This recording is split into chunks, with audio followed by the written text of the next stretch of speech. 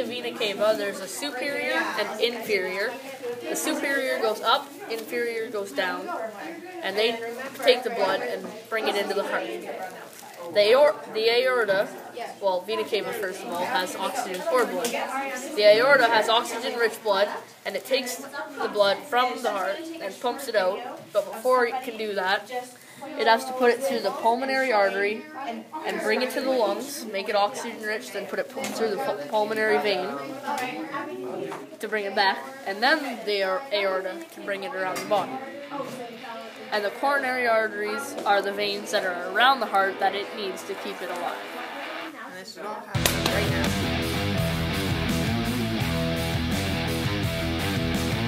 Oh my God, so this is the left atrium. It's the chamber that collects oxygen-rich blood, and it gets blood from the pulmonary vein, and it sends it to the left ventricle, which is right here.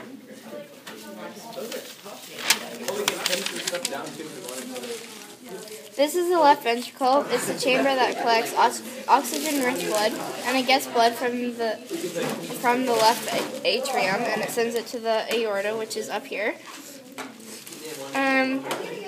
This is the right atrium. It's the chamber that right here. It's the chamber that collects oxygen-poor blood, and it gets blood from the vena cava, which is up here.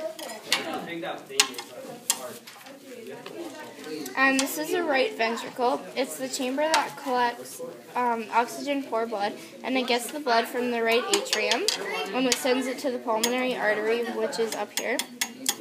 And these are the valves. They are the one-way gateways that make sure blood flows in the right direction.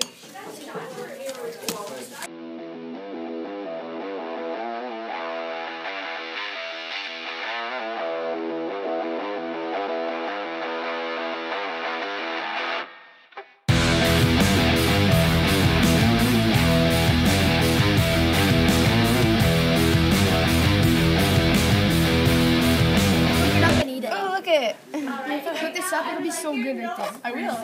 That's